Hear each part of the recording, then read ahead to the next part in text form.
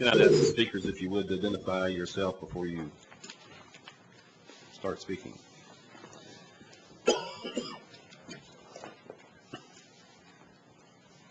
We'll start over here on my left.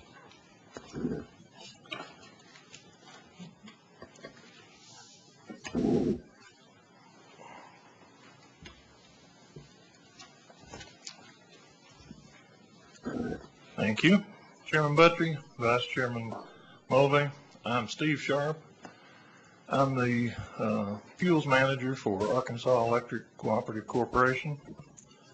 AECC is a membership-based generation and transmission cooperative that provides wholesale power to more than 400,000 of our customer members and scattered over pretty much the entire state of Arkansas. In order to satisfy this obligation, we've made agreements with other utilities to provide generation and transmission resources. Our largest generation resource that we have purchased on this co-owner type basis are the White Bluff and Independence coal-fired plants there in Arkansas.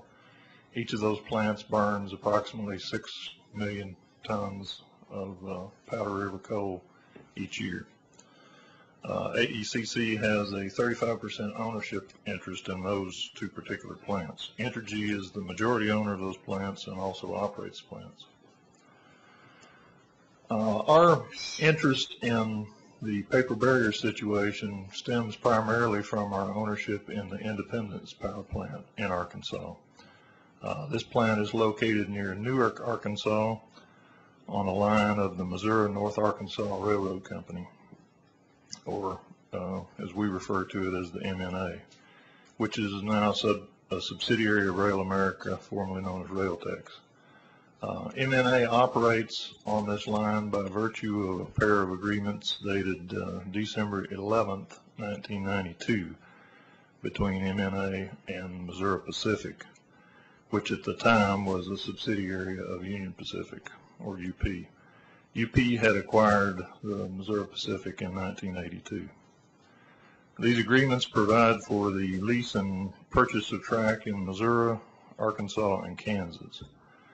The MNA can physically interchange traffic not only with UP, but they could physically interchange traffic with Burlington Northern Santa Fe at several locations: Fort Scott, Kansas, Lamar, Carthage, and Springfield, and Aurora, Missouri.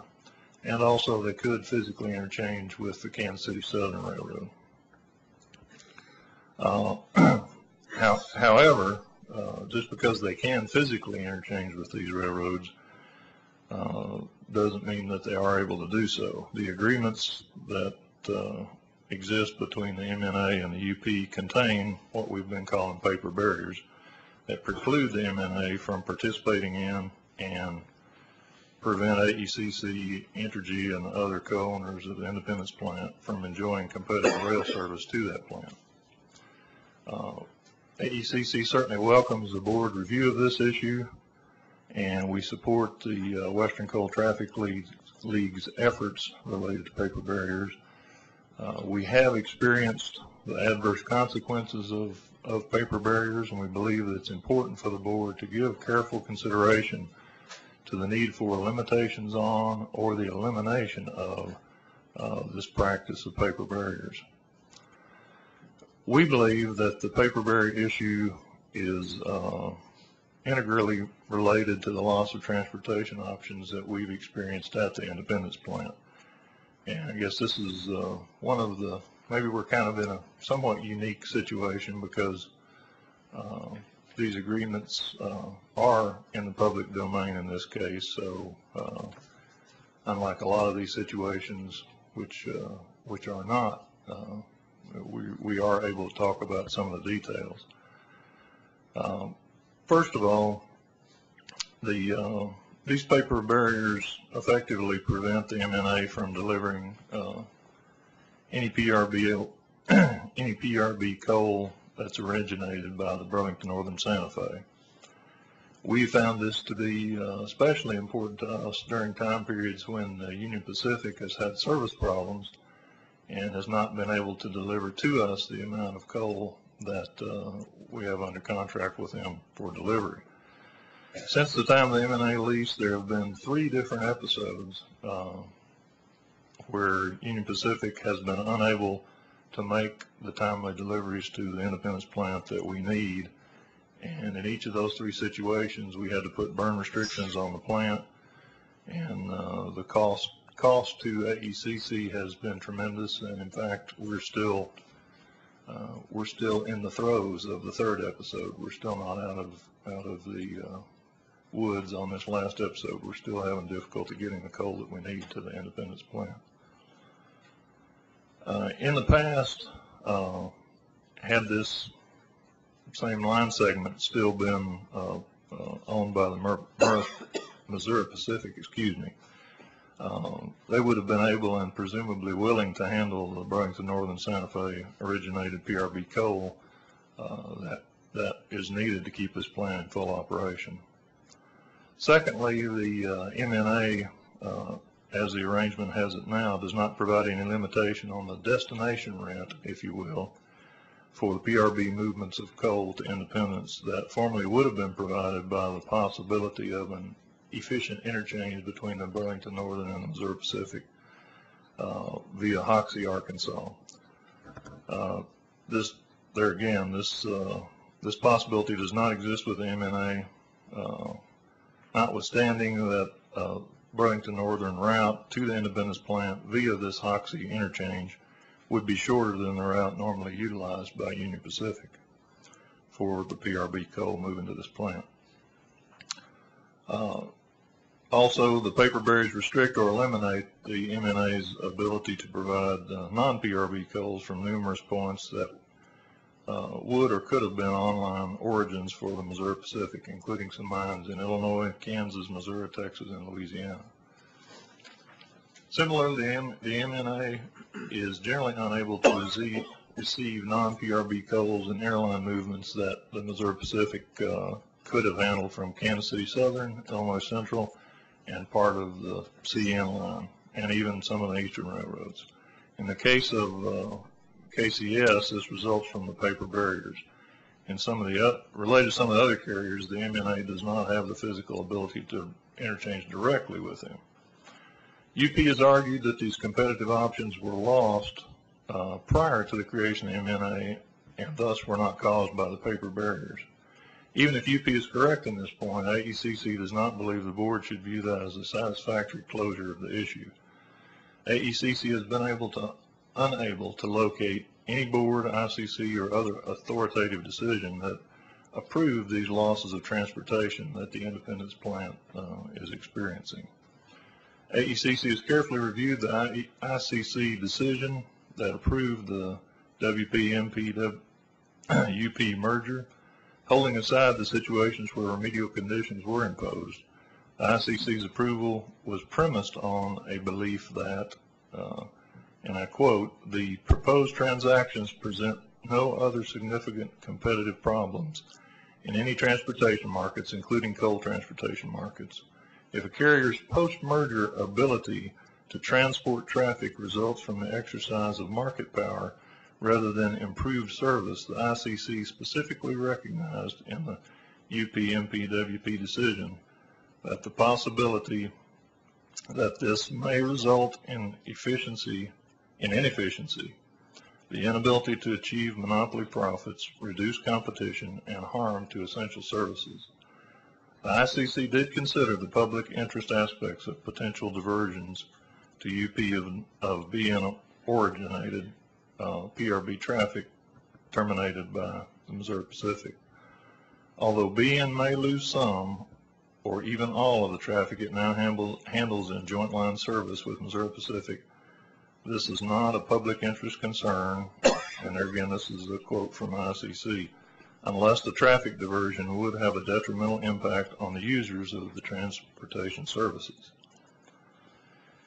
In reviewing UP's filings, we don't see any evidence to refute the proposition that MNA no longer offers transportation options that would have been offered by an independent Missouri Pacific. Moreover, AECC and Entergy have certainly demonstrated the detrimental impacts resulting from the loss of these options. The question remains unanswered is how could these effects have occurred without ICC or board approval? Testimony sponsored by AECC and Ex Parte 658, which was the Staggers Act review last year, highlighted how methodological refinements during the wave of rail mergers created better recognition of several types of competitive problems, including gateway closures, source competition, and some so-called crossover effects, entailing interactions among different transactions. This testimony also explained how some such problems inadvertently may have been overlooked in the earlier merger cases. We see elements of each of these issues at the Independence Plant. Closure of the Hoxie Gateway, a restricted ability to source substitute coal, and crossover effects between the UP-MPWP merger and the PRB joint line and connector line cases. Even if the problems we now have at the Independence Plant weren't created by the paper barriers, they are reinforced and maintained by those barriers, which limit the ability of an ostensibly independent railroad to provide service under its statutory obligations. Certainly one way of approaching this from our standpoint would be to pursue the reopening of the WP UP MP merger case to try to permanently restore the lost competition. We believe the board has the authority to do that, and certainly could. However, we hope that the board herein gives consideration and weight to the fact that we have lived under these competitive restraints imposed by paper barriers for 14 years, and we would certainly endorse any action the board might take regarding paper barriers that would restore us to at least a portion of the rail options that we believe we should have had all along. Thank you. Thank you, sir. Ms. Brown.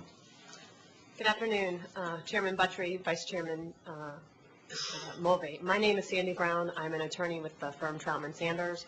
I'm here today representing Ameren Energy Fuels and Services Company, which I refer to as Ameren. On behalf of Ameren, I'd like to thank the board for taking comments and holding a hearing on paper barriers. In response to the board's February 1st, 2006 decision, Ameren filed comments in this docket on March 8th, 2006. Ameren is testifying today in response to the board's June 2nd decision to conduct a public hearing on paper barriers. I had intended to provide some background on Ameren and describe a paper barrier impacting Ameren's Labadie plant, but in the interest of time, I will skip that portion and refer the board and others to Ameren's written comments. However, I do think it is important to note that the paper barrier impacting the Labadie plant is a perfect example of an unreasonable paper barrier. It contains an outright and permanent restriction against coal traffic being moved to Labadie, which is contained in a line sale agreement that was designed to sell off a parallel line that was headed for abandonment. In other words, the selling railroad had no use for the line, so the paper barrier was only imposed to protect monopolistic access to the plant.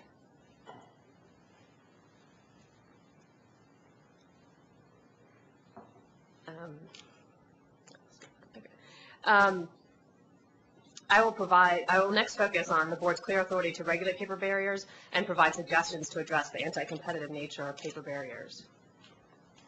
The board has and should exercise authority over anti-competitive behavior engaged in by railroads, particularly over the formation of unreasonable paper barriers.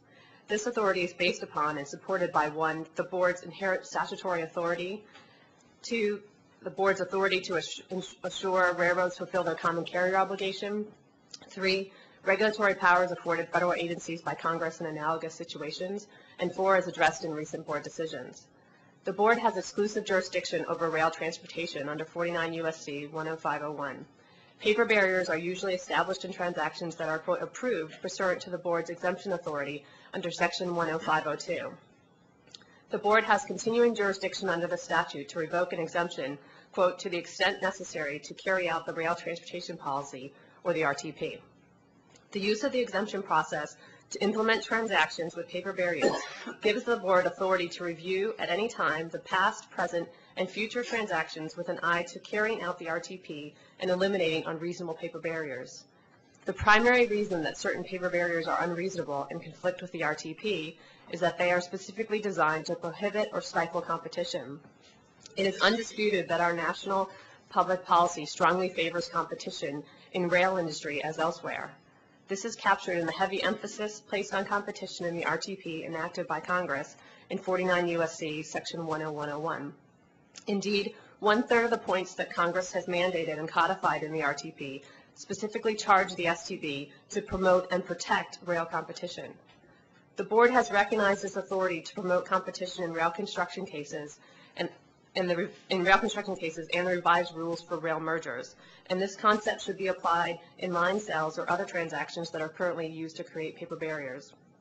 As the board is probably aware, Ameren has been active in trying to improve rail service and rates at its plants by creating competitive transportation alternatives by methods such as rail construction. The board encouraged shippers to invest in rail construction to promote competition. Ameren has shown that it is willing to do its part in investing in and expanding competition at its plants. Thus, Ameren is asking for a level playing field so that the promotion of competition is applied in all transactions before the board. The board should also look at whether paper barrier restrictions interfere with and therefore violate the common carrier obligation of railroads. If a rail line transaction includes a provision that prohibits the purchasing railroad from providing service to a shipper or shippers along its line, then the paper barrier should be deemed an unreasonable contract restriction to the acquiring railroad's common carrier obligation. As in other instances, the board should not approve agreements that require a railroad to contract away its common carrier obligations. The board's mandate to promote competition under the RTP is similar to the authority over competition problems exercised by other agencies. In general, Congress has charged agencies with promoting competition and giving them the means to carry out that mandate. The STB should exercise its authority over competition issues within its jurisdiction, such as line sales and lease transactions, and follow the general policy that competition is not only desirable, it is imperative in the rail industry. It is instructive to look at the approach taken under the antitrust laws for evaluating whether a competition restricting condition similar to a paper barrier is a reasonable or unreasonable restraint on competition. Federal antitrust laws will permit, for example, covenants not to compete so long as they are limited in geographic scope and time. The antitrust case law approach is an effective method to ensure each transaction receives the proper scrutiny and thereby prevent the parties' abilities to privately contract around forbidden restrictions on competition. Similarly, the RTP weighs in favor of agreements that do not interfere with competition. Unreasonable paper barriers designed to permanently deter or prohibit a short line railroad from interchanging traffic with the seller's competitors or from carrying certain traffic on its line serve neither the efficiency nor the public interest goals of the RTP and the board's governing statutes. In sum, comparable competition analysis is performed by other agencies regarding the potentially anti-competitive effects of agreements would be rightfully exercised by the board in evaluating paper barrier effects. The board's ongoing authority under the exemption authority in Section 10502 should rightfully be exercised to ensure that competition is fostered by allowing the paper barrier, by evaluating the impact on competition that could result from allowing the paper barrier terms to remain in the agreement. The board can and should exercise its authority to protect and promote competition. The anti-competitive nature of paper barriers has been recognized by one board member in recent decisions. As Commissioner Mulvey noted, as Vice Chairman Mulvey noted, that paper barriers have little or no competitive value in rail line agreements. These concerns, as well as the appropriateness of time limitation for any restriction, were reflected in other decisions that address paper barriers. These statements appropriately reflect the board's duty to promote the public interest, which is governed by the RTP. Ameren concurs that the board has a duty to evaluate paper barriers in transactions with an eye towards opening up, not shutting down, rail carrier competition to shippers. Ameren respectfully submits that the board can and should use its authority to review alleged anti-competitive effects of paper barriers. If needed, Ameren encourages the board to initiate a rulemaking to establish guidelines for challenging paper barriers. Some suggested remedies or guidelines to consider for addressing the anti-competitive aspects of paper barriers are as follows. First, the board should establish a presumption for a sunset provision for all current paper barriers, limiting their life to no more than 5 years, unless the railroad that created the paper barrier shows that a longer or unlimited restriction is reasonable. Second, the board should develop guidelines to conduct a case-by-case review of current paper barriers for determining whether a paper barrier should be revoked or dissolved before the sunset period. Finally, the board should establish policies to ensure that unreasonable paper barriers are not permitted in future rail line sales or leases. I would like to take a few moments to address some of the questions raised, including antitrust immunity and retroactivity. First, whether or not these transactions enjoy antitrust immunity should not be used to cloud the importance of the issue. The board has authority to take action on paper barriers, and it should do so. Second, I'm not aware of any rule as defined by the Administrative Procedure Act that authorizes paper barriers. Thus, retroactive rulemaking arguments do not apply. Even assuming those rules did apply, the board can take reasonable retroactive action. Implementation of the relief requested in this proceeding would not impose damages for past actions and seeks only relief with respect to future rights of the parties. In other words, would be reasonable. Thank you for allowing Ameren to share his views today, and I'm happy to answer any questions. Thank you very much. Good afternoon. My name is Jeff Baker, and I have global purchasing responsibility for Dow Chemical Rail Assets and Freight. My purpose today is to provide you with insight into Dow Chemical's paper barrier situation and related commercial issues pertaining to Dow's facility in Ludington, Michigan. To my right is Mike Monroe. He's a member of Dow's legal department, and he'll address legal issues as it relates to paper barriers. Dow is a diversified chemical company that offers a broad range of chemicals, plastics, agricultural products to customers in more than 175 countries. Dow has approximately $20 billion of annual sales in North America, and we initiate in North America 130,000 rail shipments each year using a fleet of 28,000 rail cars. Dow's sole manufacturing facility for calcium chloride is located in Ludington, Michigan, and is served by a short line railroad called the Marquette Railroad. Calcium chloride is sold globally as de-icing chemicals for walkways, oil and drilling fluids, and in dust control. These markets are extremely price competitive with numerous product substitutes. Rail freight represents 30 to 50% of the total delivered calcium chloride product cost and is a major factor in determining the product's global competitiveness. The Marquette Railroad purchased an estimated 100 miles of rail line from Dow's Ludington facility to just north of Grand Rapids, Michigan from the CSXT Railroad. Dow asked to be considered as a purchaser of this rail line, the line running from Ludington to north of Grand Rapids. However, CSXT would not allow Dow to participate in this bidding process. Marquette has indicated to Dow that a paper barrier and a steel barrier was imposed by CSXT as a part of the sale agreement. Dow's buyer estimates that the CSXT paper barrier more than doubles the Marquette portion of the rail rate from our Ludington facilities if Dow traffic wanted to connect to the NS in Grand Rapids. So we have the ability to connect from Ludington to the NS in Grand Rapids. In addition, CSXT created a steel barrier which prevents Marquette from making a direct interchange with the NS or Norfolk Southern without first connecting to the CSXT line. This steel barrier allows CSXT to add additional rates along with paper barrier cost, the paper barrier cost to prevent a cost-effective connection to the NS. The CSXT paper barrier and the steel barriers make it anti-competitive for Marquette to connect to the Norfolk Southern in Grand Rapids. CSXT has used this lack of competition to increase our rates, and I'll stress significantly increase our rates, which has been compounded through unjustified and unreasonable fuel surcharges. There's no economic justification to support the significant CSXT rate increases other than the absence of effective rail competition. We actually believe CSXT has improved their cost position by selling the Ludington line to Marquette Railroad, and Dow wants viable railroads. What Dow does not want is to be subject to a monopoly situation, created through artificial means such as paper and steel barriers to limit effective rail competition. And I'll stress, we've attempted to work with the CSX management to help them understand that we compete in a global calcium chloride market with primary competition from Europe and China. Imports are a significant threat to our calcium chloride franchise, and no one, neither Dow or CSXT, benefits if Dow loses market share. Since 2000, calcium chloride imports from China have grown from 0 to 34% of the total U.S. calcium chloride import market.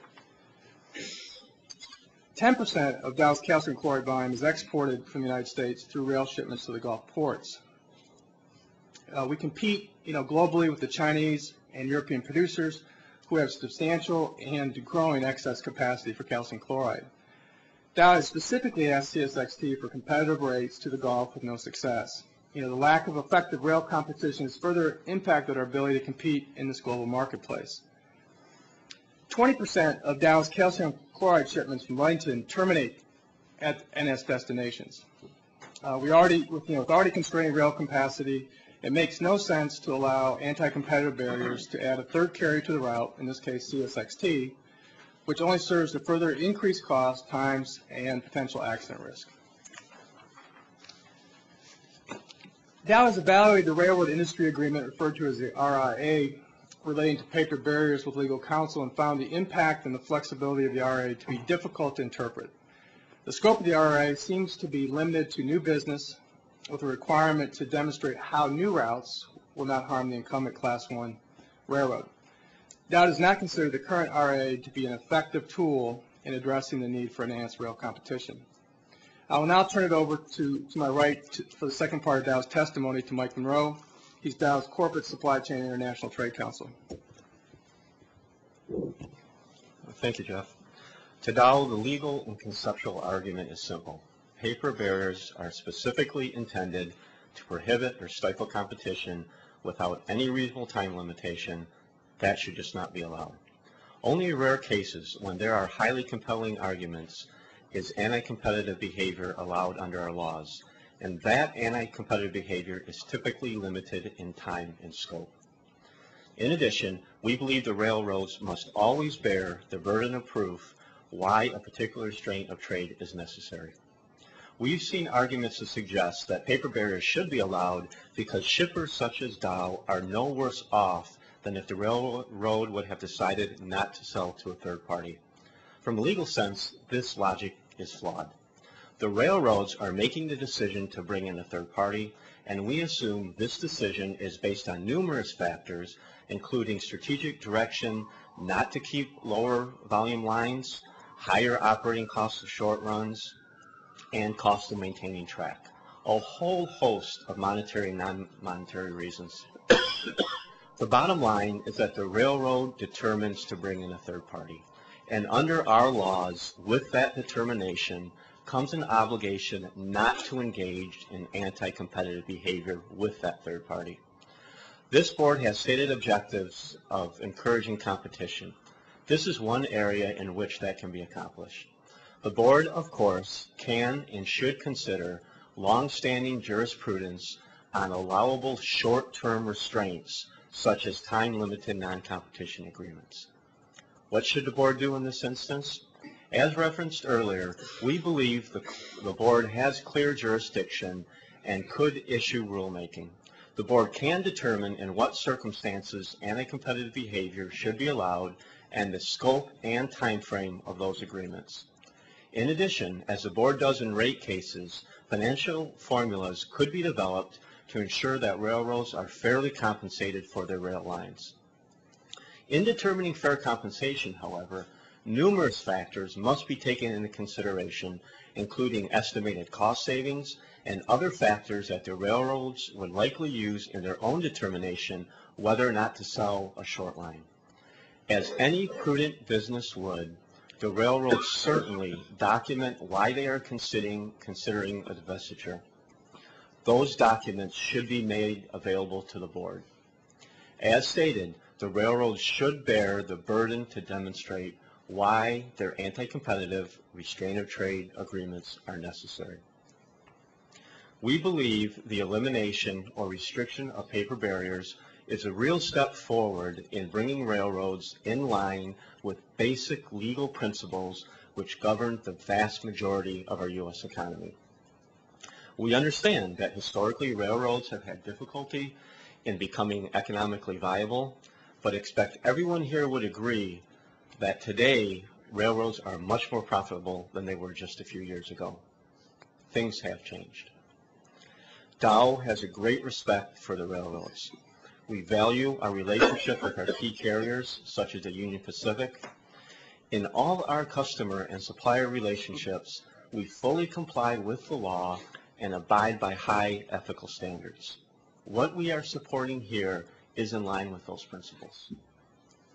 We trust that the board will carefully examine the facts, the issues, the principles of law, and we hope will make the determination that paper barriers as currently used should be restricted or eliminated altogether through rulemaking or otherwise. Thank you again for your time.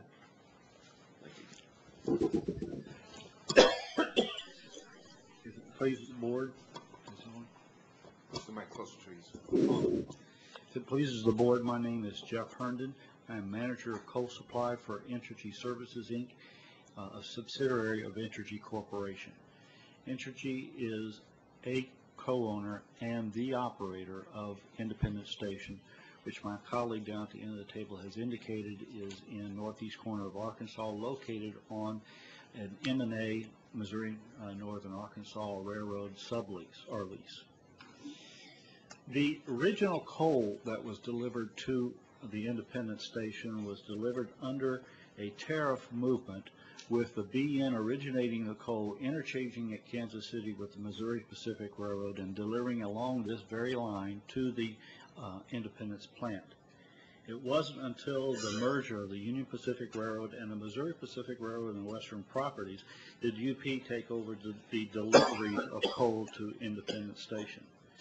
A number of years after this merger, the UP elected to lease this line that the station is on and place a number of paper barriers that affect our ability to operate the plant.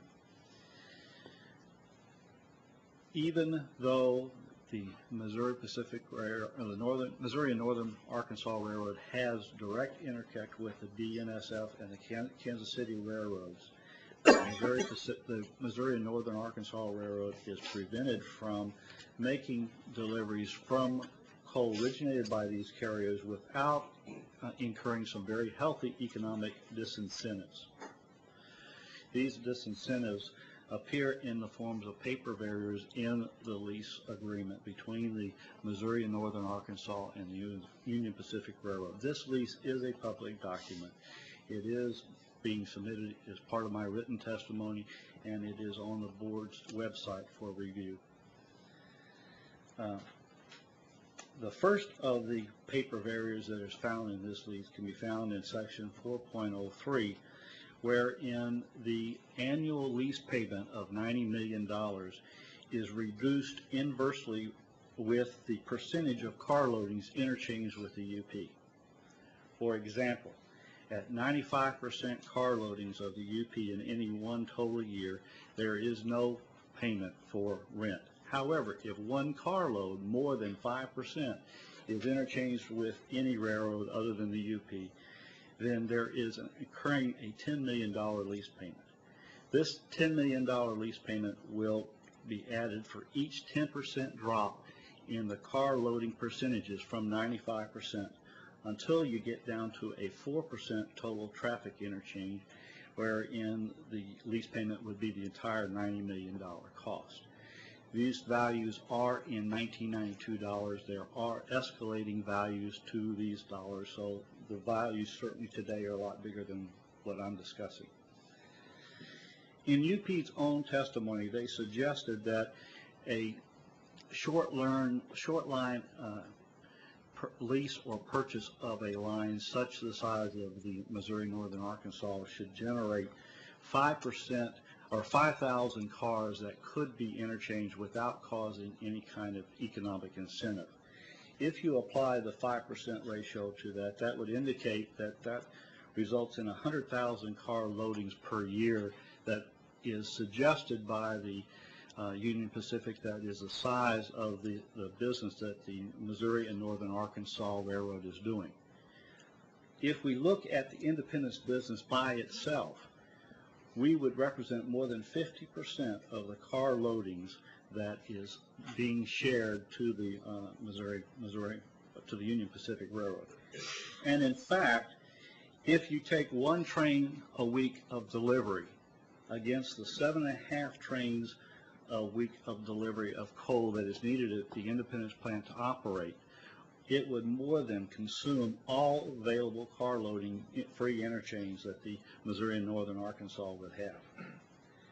You would think that would be an effective barrier to keep competition from happening and prevent the Shoreline Railroad from doing other service. But the UP apparently didn't think so, and they applied another paper barrier on this thing against a single customer of the line. That's found in section 3.04 of the lease, where the UP can, by giving a 7-day notice, retain or get back the deliveries of the Independence station. And once they take back the delivery, then the Independence station would be a closed industry to the Union Pacific, and the Missouri and Northern Arkansas Railroad could not deliver any traffic to it, even though it resides on their own line.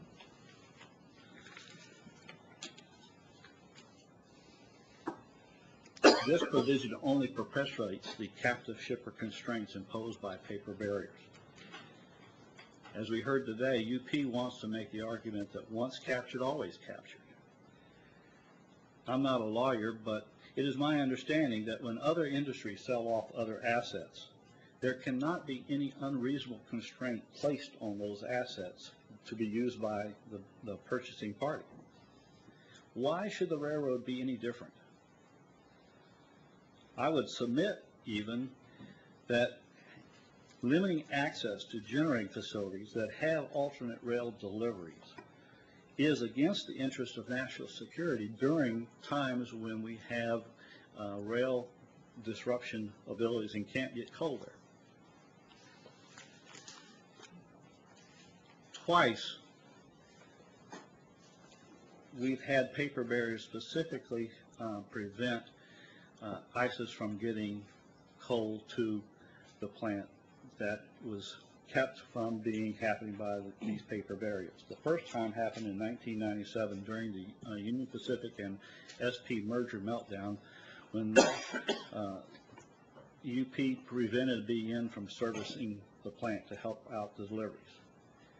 The second is still ongoing, is from the 2005 track problems that happened in the Powder River Basin, and that prevented us from getting alternative coal being delivered to Independence Station through KCS originations.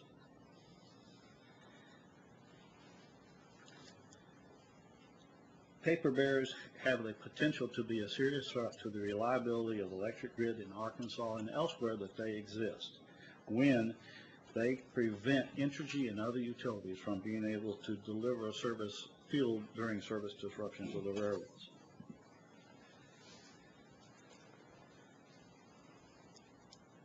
We must not lose track of the fact that they also have an economic impact as a result of being in place. The use of paper barriers allows the Class 1 railroads to maintain control over deliveries and thereby enabling higher charges for services rendered. However, at the present time, Entergy is less concerned with the economic impacts as opposed to reliability issues, because we do in fact have a long-term contract that has several years left to go. But when this contract does expire, it does place the customers of Independence at exposures that it cannot receive the benefits of competitive coal services from ISIS, because of these paper barriers would be in place. And in fact, these barriers do present a problem for future circumstances that might arise later on. For example, the Dakota, Minnesota, and Eastern Railroad could have interconnections with the Kansas City Southern Railroad and deliver coal to the Independence Power Plant that would be prevented if these paper barriers are still in place. I appreciate the board for taking the time to take up these paper barrier issues in these proceedings, and I urge the board to take the next step and institute a full-fledged rulemaking procedure to consider the standards and procedures for review and evaluation of paper barriers in interchange. Thank you. Thank you very much, and thanks for the comments of all the witnesses on this panel. It seems to be the suggestion in general, on this panel anyway, that should the board decide to get involved in this in a more strident way, that there's sort of a mixture of approaches. That is, some issues could be handled on a blanket basis, and then maybe some issues could be handled on a case-by-case basis. Does anybody have any comments on that? I'll take a stab at it first, and I think I would say that I think the board ought to take a reasonable approach to looking at paper barriers, whatever the method is. And if case by case is applicable to certain ones and a blanket is others, then that's certainly a good step forward. Dow would support just the general threshold of some reasonable time period. As Jeff mentioned, we do not have a problem with the railroads making a profit and doing well. We want them to do that.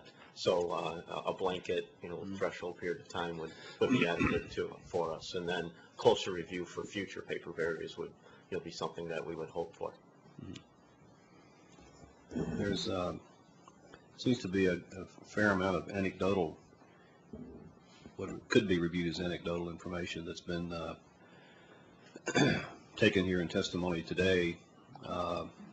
Some would say basically the issue is an anecdotal issue, that there are some peculiar situations out there that have evolved over the years that may not be quite to some people's liking, but that a lot of the paper barriers that are out there really do not have any significant harmful effects, and the board should basically leave those in place. The information that we've gotten, especially from Energy this morning, sounds like one of those cases where there's some pretty serious issues on an anecdotal basis anyway. Well, and I didn't go into this, and I can go into it more, but the paper barrier that impacts Ameren is actually a short line railroad now owned by Ameren. But the line was a parallel line that Union Pacific had two lines as a result of the UPSP merger that came from Kansas City to St. Louis. The line that was sold off, the second line, the Union Pacific doesn't need to serve the plant. So it seems to me that it's a perfect example of a paper barrier where the line is sold and the existing carrier, Union Pacific, doesn't need the line to serve the plant. And the paper barrier put in place seems to be solely to keep that, without even getting into some of the history as to the dates when the line was sold. It wasn't clear whether or not Ameren was going to retain its 2-to-1 status. Ameren had to file a petition for clarification in order to receive that after the line was already sold off. So it seems to be even a clearer case where the paper barrier was put in to try to protect whatever monopolistic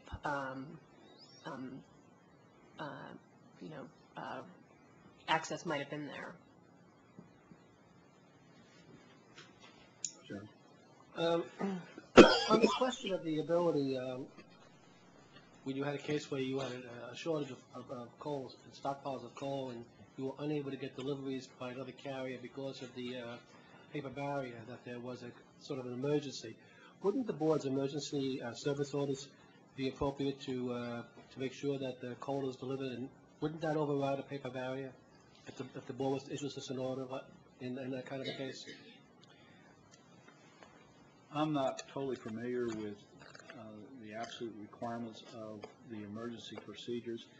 I do not believe that without having some reasonable term of service, it's going to be very difficult to get another carrier to provide coal into a location that they were not currently serving and didn't have the facilities set up to do so. I'd have to refer to my lawyers to respond to that question in more detail than that.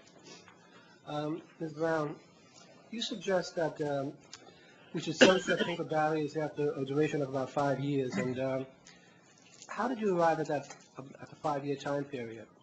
And what about future paper barriers? Would you have us limit them to no more than 5 years or prohibit them outright? Well, on the 5-year provision, looking at other examples that have been out there, 5 years seems to be reasonable, and so that's how the 5 years was selected. As far as outright prohibiting them in the future, I think that there should be a presumption that they are not permitted unless you can show that there is a reasonableness attached to the paper barrier with maybe a limited time or scope. But that the presumption should be that paper barriers should not be permitted in the future. Mr. Sharp, in your written comments, you claim that the premium you pay for moving coal to an Independence plant because of the paper barrier is increased by at least $3.25 a ton. How did you calculate that figures, and what are the factors that went into that calculation? And how do you know if these factors are attributed to the paper barrier and not to the fact that the Independence plant is largely captive? Were you referring to me, Steve? Yeah, Sharp? I'm sorry. Okay. Those numbers were developed by a consultant to us. Is that study available? Yes, we can provide that. We'd like to see that because, Okay. as I said earlier, there's a real lack of hard evidence as to what these paper barriers actually affect. As the chairman just mentioned, maybe some of these don't have much of an effect, especially in today's environment. But when we have hard evidence as to what the impacts are, that helps us in our deliberations. Yeah, we'll be happy to provide that. To Dow Chemical, how close is the NS connection to the short line that serves you? Less than half a mile. Okay, so less than 18 miles then. Yeah. See, if you were a little further up on the other border, you would be in the 18-mile territory with where Canada would allow you to require reciprocal switching, correct? Correct. Yeah, we have plants in Canada that understand the reciprocal switch, and we find that to be very favorable. Are you able to do a comparison between your rates in Canada and your rates down here and tease out the paper barrier effect? Well, first of all, the paper barrier is basically confidential between the short line and the Class 1 railroad. But I mean, based on our estimate of captivity, that's how we've drawn our conclusion. We've had captive plants where we basically built into those facilities, and we have found that we pay premiums of somewhere between 20 to 25%. 20-25% of a captivity premium, but on top of that captivity premium is a paper barrier that we estimate doubles the rate of the short line running down from Ludington down to Grand Rapids. So you have this paper barrier impact on top of that. And then also, to be clear, the short line cannot connect to the NS without going through another steel barrier. So there's another cost there that's been imposed because it's not a direct connection that the short line to Grand Rapids. Maybe you should get the chemical business included in the Canadian Grain Board's regulation. That might help. Couldn't resist that, I'm sorry. If a shipper such as Ameren could participate in the rail industry working group, in what form would you envision Ameren or shippers participating in the RIWG? I guess Ameren could participate through its Missouri Central Railroad subsidiary in the rail industry, but Ameren's an existing shipper on the line, so there's no relief to even get under the railroad industry agreement with respect to the paper barrier at the Labadie plant. I don't envision that the railroad industry group would be the answer to this issue. Having an agreement that's developed between the parties who make these agreements, I don't view that as the answer. I would want the board to take the issue and make its rulings. So you don't think you could help liberalize some of these agreements by participating in the group, or that would not be an option in formulating, say, a new rail industry agreement that was somewhat more liberal and permitted more waivers of these paper barriers? I haven't seen any evidence of that to date, and again, I would respectfully request that the board take that action. This issue has gone on for a very long time, and I think a decision and a result does need to be undertaken sooner rather than later.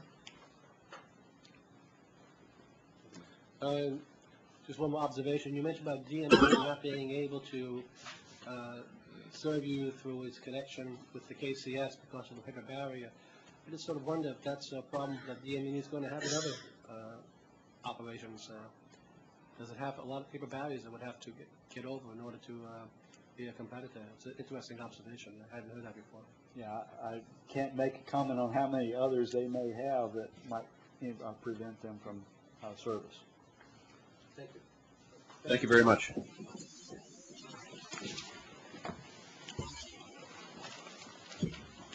We have a fourth panel. Columbus and Greenville Railroad Company, Genesee and Wyoming, Oil Creek and Titusville lines, Watco, and Wheeling and Lake Erie.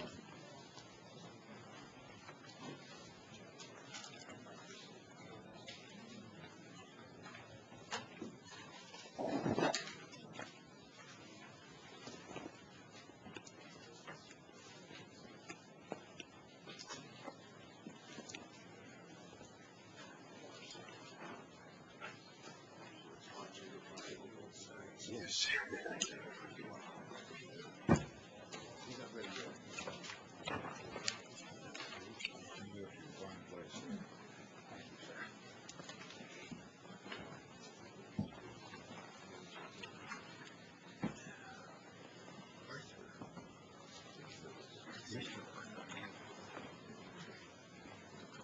Shouldn't it say retired on this?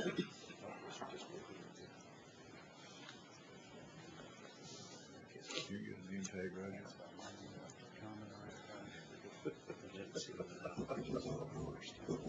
Does everybody have a nameplate? They didn't give me a name tag.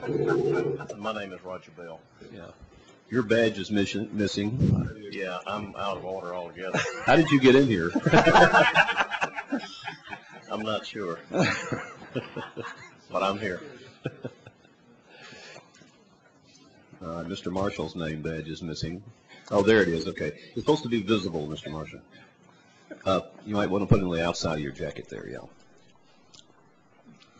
We're going to get real sticky about this.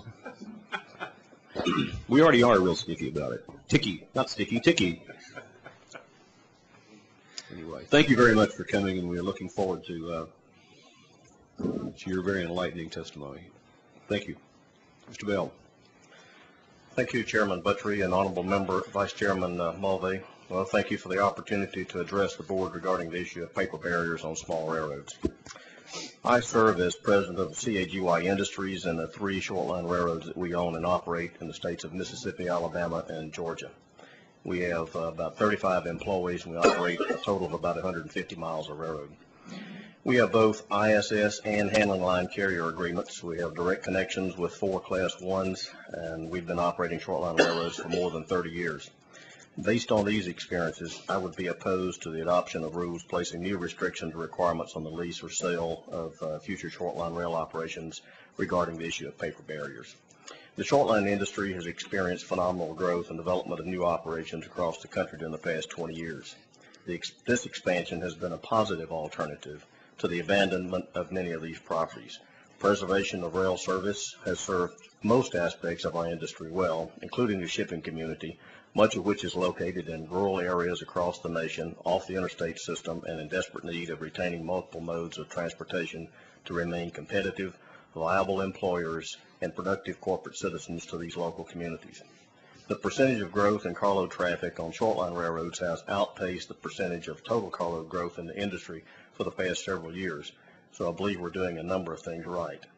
There have been abandonments and some operations have failed, but overall thousands of miles of track has been saved, hundreds of businesses with thousands of employees retain quality rail service, and tens of millions of dollars has been invested in equipment and infrastructure in the short line community.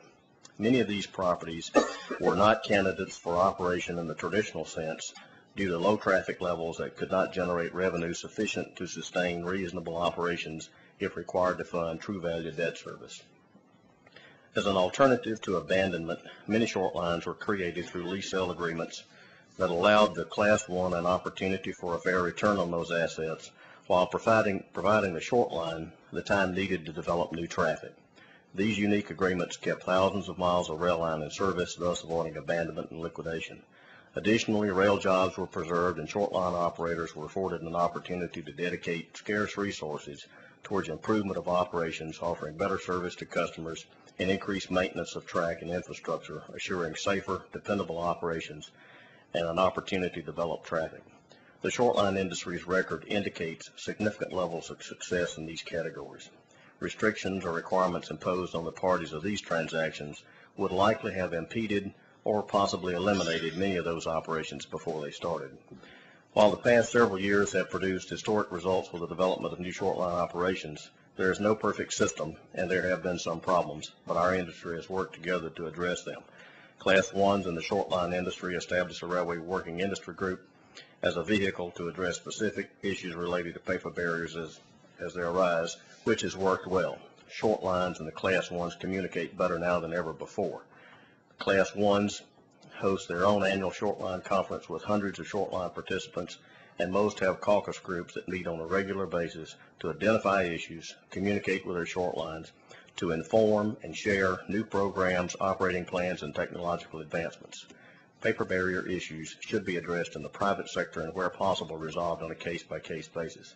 The key component to successful negotiations in addressing issues in our handling line agreements is the relationship between the short line operator and his or her Class 1 partner.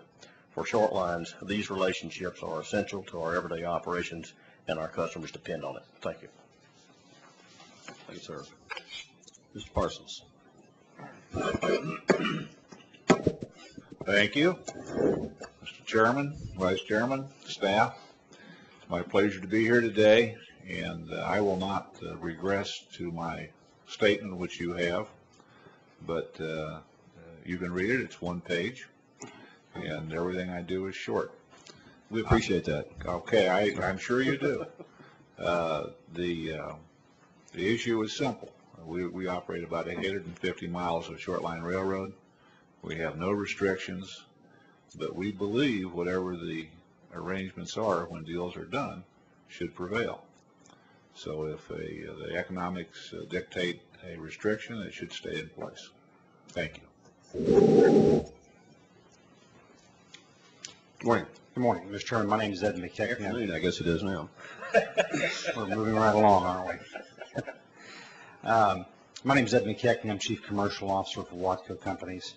I'm also in the Rail Industry Working Group, and we've got a quick PowerPoint presentation to walk through that's also been handed out to you, so we can just, I'll go through it for you. This technology is going to slow us down here for just a second. Mr. Chairman, I believe you got a copy of it with you. The first slide shows our national network. We have about 3,000 miles of track.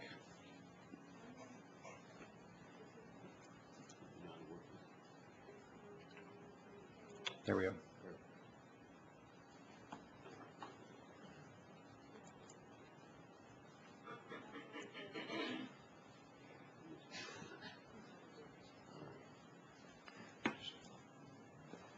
What do you need? You need over here. Okay, Roger. Sure.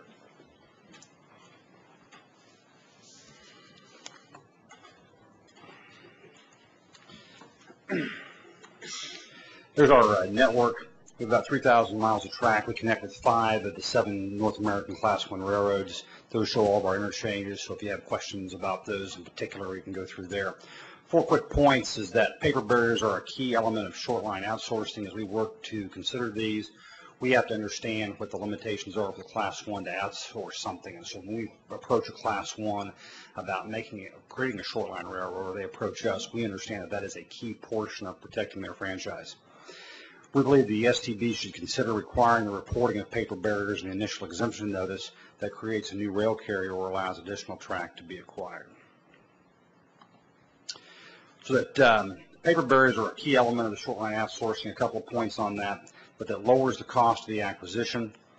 In many cases, it avoids the full going concern cost of a transaction. So in essence, we've looked at a transaction here recently that would be about $20 million in revenue, and the capital just to get the thing up and going would be about $17 to $18 million on a lease.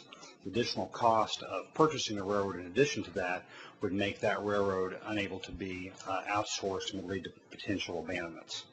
It does have the lower cost barriers for entry. One of the things we've got to consider about this, when we started this, there were plenty of excess locomotives in the market 20 years ago, and you could pick up a locomotive for $50,000 or $100,000.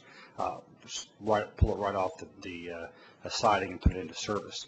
Today, you're going to pay $450,000 to $500,000 for a locomotive, and that's after 3 months of shop work. It avoids potential abandonments because the NLV is greater than the going concern value. Paper barriers, one of the things that we really want you to think about is the creation of networks that allow for additional capacity. Paper barriers allow larger regional networks to be created. This allows short-haul traffic to be developed. Additional value for customers, additional values for communities, and it grows the short-line industry, which we think is a good thing. Just an example here of something to walk through to think through this, and I deal with this every day out there dealing with networks. So you have a sample network here. This is something that a Class 1 might want to outsource, and they would put paper barriers in place to say, to help control the traffic that goes off to protect that outsourcing. And this would be something that would be in the neighborhood of a $20 million network, maybe a couple hundred miles. So if you didn't outsource this with paper barriers to be able to protect this franchise, you'd go through a series of abandonments that would lead you to a conclusion that would not be in the public interest. So after the first abandonment, you would still have some interchange there on the left side of the network. You would have a small short line or a small island operation out there that would not be connected to the rest of the network. Later on, you would abandon the second part of the network so that you would again have customers cut off from the rest of it, and finally go through and abandon significant other portions of the line, cutting up and chopping up the network. And this, while this is a hypothetical, it's based on facts of what we've experienced and also a real case study that we're working on as a potential outsourcing. And so what we would argue is that preserving that regional network has more public value to more customers than removing a paper barrier for a select few customers, and that in the board's decision it needs to take into consideration the value for all customers versus a few. So this example shows a smaller network that is reduced over time, eliminating real opportunities for OFAs, because in reality what folks will say is you can just do an OFA and preserve those chunks of track, but if there are no customers on that track, you can't make an OFA to preserve that. And it may take what I just showed here on the board could be over a 10 or 15 year period of time, and you can't expend those types of dollars on a track on the IFCOM that someday you'll be able to put together a network. Most importantly, it does not offer value for short-haul network. If you look at capacity in our interstate network, interstate highway system, a lot of that is short-haul, and that's where railroads offer real opportunity. So finally, we suggest that the STB consider requiring the reporting of paper barriers in the initial exemption notice. This would be information that would be gathered to understand the value of the entire transaction. I think it warrants further study, and a specific STB hearing is warranted for this concept. In summary, the government should let the market work. Paper barriers are an important part of our industry. They are evolving with the help of the Rail Industry Working Group. It's not perfect, but it gets better every time we meet. And I think most importantly, as you've heard from all the arguments today, good and accurate information is probably the most important thing that would help serve the board, so that you understood exactly what the paper barrier was and what it was doing with each transaction. Thank you, Mr. Chairman, Vice Chairman. Mr.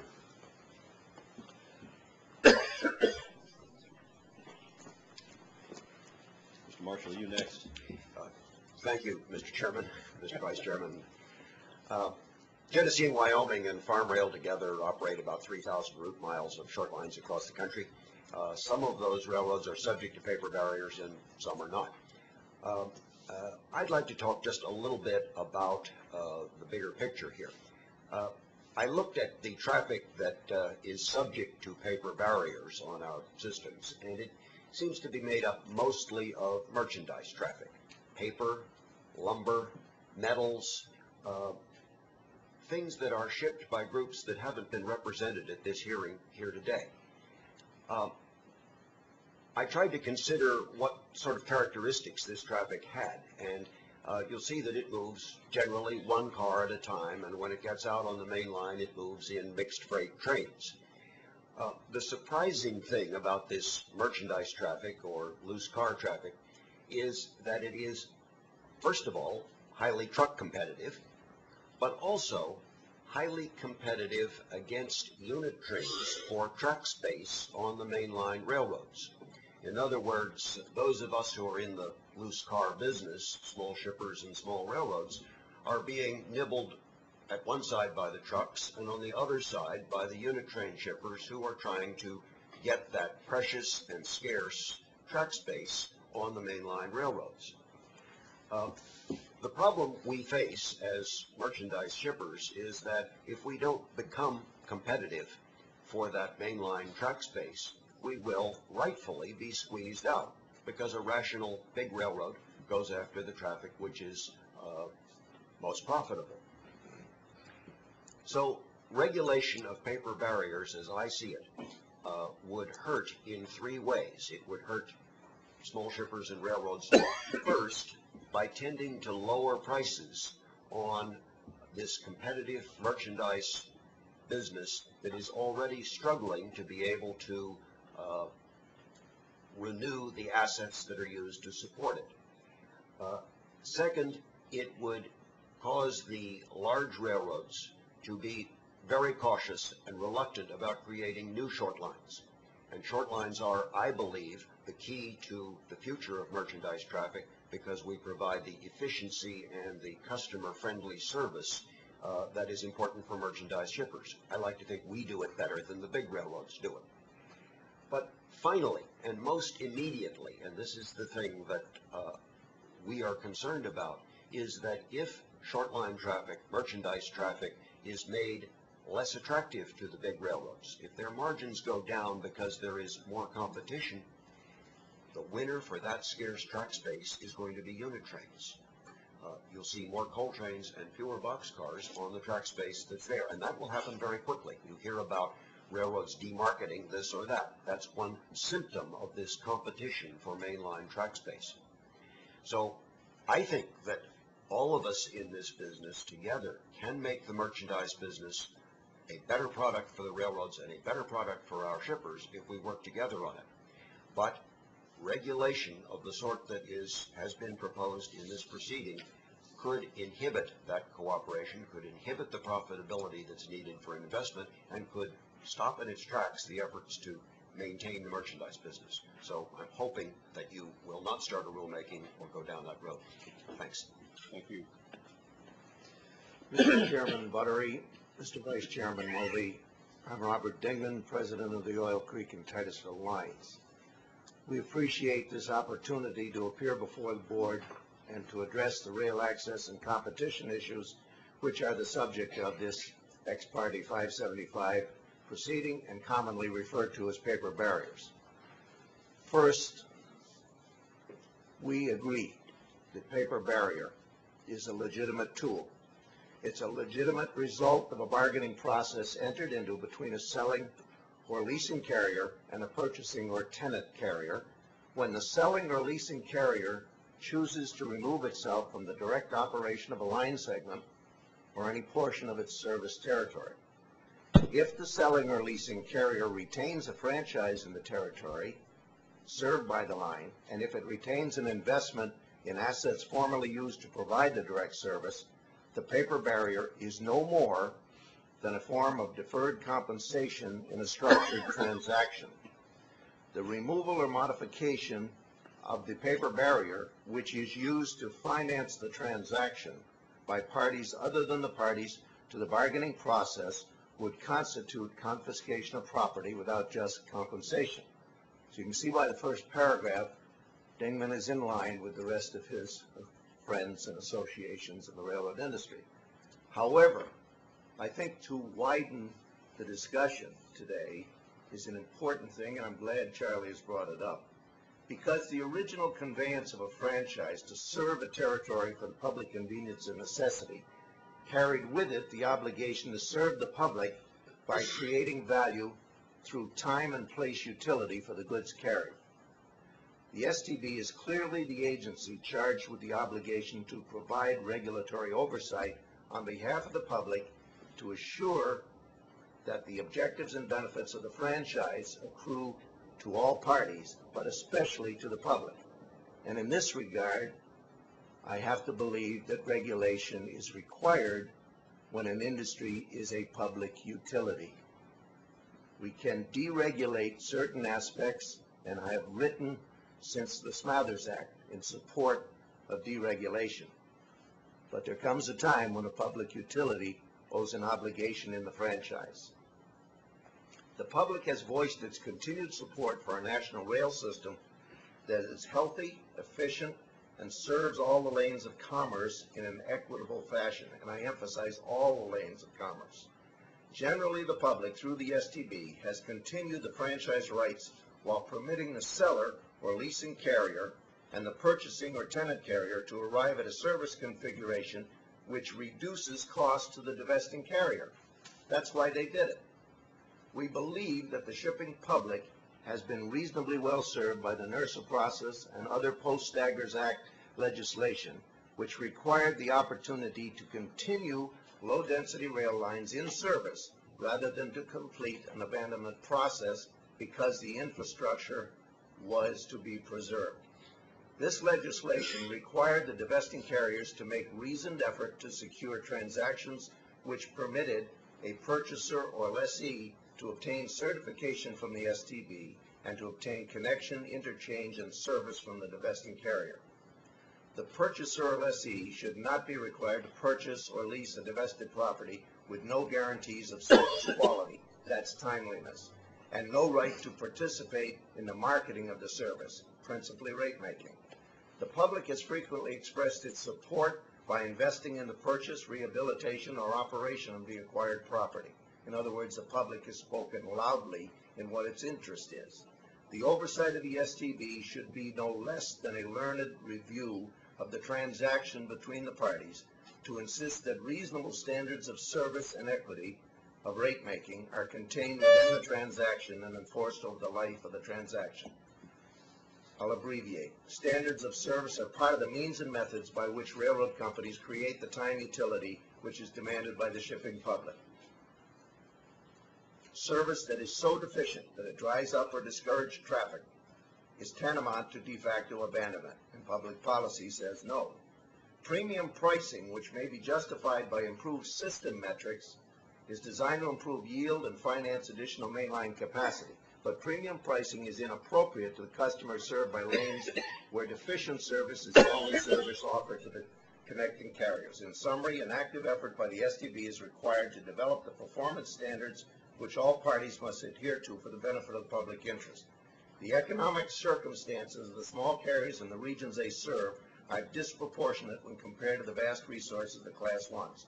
Only the STB can effectively address these issues and embody the objectives of the Interstate Commerce Clause of the United States. Thank you. Thank you, sir. Mention has been made of the board considering reporting requirements when these transactions come before the board. I was curious about reporting requirements. Are you just talking about notice? Or are we talking about full public disclosure here? We're open to whatever you think meets your needs. I mean, I think information, that's a process that needs to be thought through of what exactly is it that ought to be out there and discussed so that it's more factual. You have to kind of talk through that and you'll be comfortable with those concepts. But I think ultimately we're better off discussing facts and everybody's saying, I don't like paper bearers, or well, I've never seen one, but I know it's there, I know it's bad. I don't think that's helpful for anybody. So if we all knew what we were talking about, we could probably get to a conclusion faster. I was just curious, Mr. Parsons, how is it that you were able to escape the paper barriers in your transactions? Good luck. Good luck. So it wasn't negotiating expertise or clairvoyance or anything like that? No. Okay. That's the only question I had. Thank you. Let First, I want to say that I've been a long-time supporter of the short line industry, and as many of you know, I worked very hard to get the financing for the rehabilitation of the short lines when I was on the Hill. So I continue to be a strong supporter of the short lines, and we want to see them prosper. But I do have some problems with the issue today. Paper barriers represent really a restriction on your business activities. I mean, the things you can't do. And I can't think of any times when having less scope of authority, having less opportunities, and having restrictions placed on you make you better off. Wouldn't you all agree, ceteris paribus, other things being equal, that you'd be better off without the paper barriers, assuming that they would have been created, better off without them than with them? Maybe in the short term. It's hard to go to the locally owned Burger King and buy a Big Mac. In the long term, we need the Class 1 railroads to maintain a system of merchandise trains, classification yards, local service to get to and from the interchange points, and in addition, their own pickup and delivery service for the non-short line merchandise customers. I see paper barriers, as unattractive as they may be in the short term, as maintaining the kind of margins for the large carriers that are needed to keep this very extensive service in place, which supports all of us. Well, you've expressed concern about about paper barriers. If they were taken away, it could jeopardize some of the traffic, the merchandise traffic that the short lines carry. But what about the common carrier obligation that all all railroads have to carry traffic, even less than unit train traffic? Because the common carrier obligation here, the railroads, you would say the railroads could legitimately demarket all this traffic absent paper barriers? Most of the traffic is highly truck competitive, and by raising the prices, even though still below the regulatable level, the railroads could inhibit the movement of this traffic by rail, and I think quickly the merchandise traffic would dry up. It has happened in other countries, and it could happen here, and we'd see an all-unit train system develop.